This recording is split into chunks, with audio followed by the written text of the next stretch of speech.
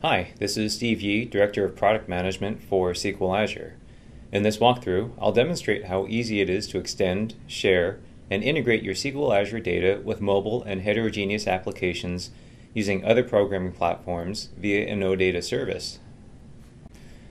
First, we'll review the benefits of using SQL Azure.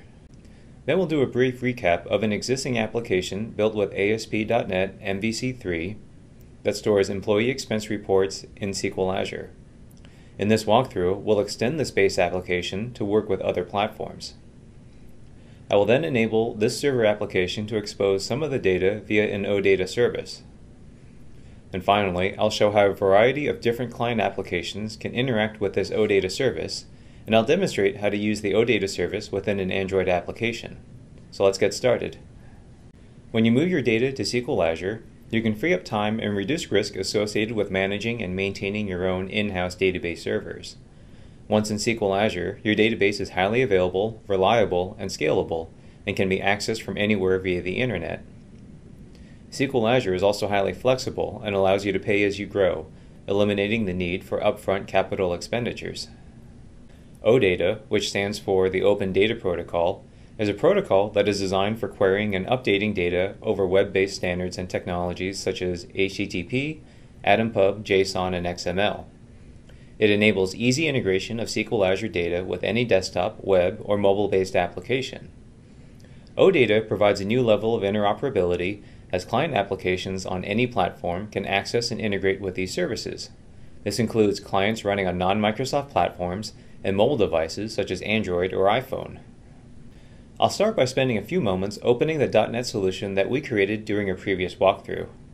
I'll be using the free version of Visual Studio called Microsoft Visual Web Developer 2010 Express, but you can follow along with any version of Visual Studio 2010.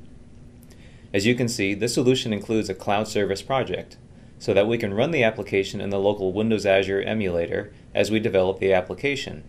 We can then easily deploy the app to Windows Azure when we're ready. So let's run the application via the cloud project and remind ourselves of what we wrote. As you can see, we have a list of expenses associated with employees and the ability to edit those expenses. We built this application by using an entity framework model that is connected to our SQL Azure database. So let's go ahead and take a quick look at our application. Switch back to the IDE and open models/expensemodel.edmx. As you can see, our model includes employees, expense reports, and expense details tables. While this web application allows users to access expense data via their web browser, we can expand our capabilities so that other applications can integrate with this data. Prior to cloud and OData technologies, web service APIs were developed just to read and update the data. But now, much of this functionality can be made available just by exposing the data via an OData service. So let's go ahead and enable our application to expose an OData service that's standards compliant. Let's right-click Expense Web and add a new item. Next, select WCF Data Service, and let's give it a name of ExpenseDataService.svc. Now click Add. Okay, as you can see, we have a new class that is based on the Data Service class, which is going to do most of the work for us. There are a few comments in here to help us configure the data source we want to use, so let's do that. Let's change this section of the code to use our Entity Framework Expenses model. Now we can set up some access rules for what data should be exposed. I'll expose the expense reports and the employees table by changing my entity set to expense reports and add a new row for employees. Let's rebuild the solution. Then I'll right-click ExpensesDataService.svc. I will then select Set as Start Page. Okay, let's rebuild the project and make this service our startup page. As we can see here, our service responds to a browser request with some details about the service. And we can see employees and expense reports information is available. So let's demonstrate some OData queries right here in the browser to give you a feel for the service that we've enabled. First, let me add expense reports to the end of the URL to get to expense reports entity data. Okay, the service returns a list of expense reports in XML format. Now, let's briefly look at the query flexibility of this OData service. Let's say I want to just see expense reports in the pending state and wish to order these expenses by business purpose. I can do that easily by just appending filter and order by parameters directly to my URL. As you can see, now I get the results I requested. While this is a simple example, the OData protocol has many features beyond simple filtering and sorting. Updating data and extracting data from related entities is also supported. However, for the purpose of this walkthrough, I just want to give you a feel for the many capabilities of the service we just enabled. Okay, our server setup is complete. Let's keep this service running locally, and let's build a couple of mobile apps to consume the OData service we just enabled. Let's now consume our OData service on an Android phone. For this section, we'll be using the Eclipse IDE with the Android development tools installed. So let's open Eclipse and create a new Android project. First, we'll set some properties and choose a target Android platform version.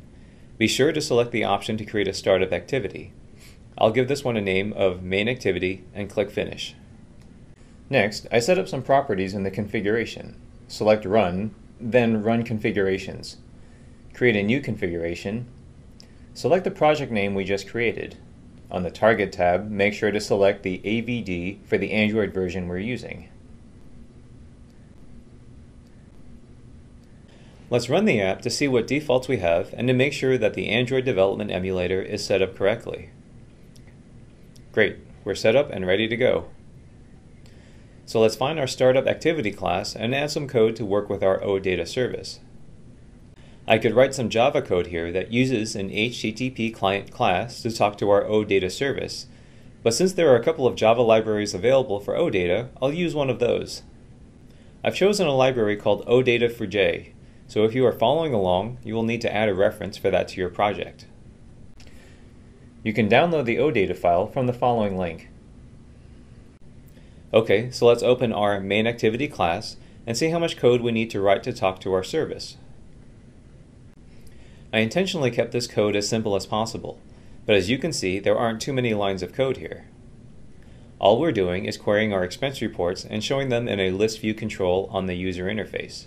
In this snippet of code, we are accessing our OData service after it was deployed to Windows Azure. But since we're still hitting the same SQL Azure database, our expense data is the same.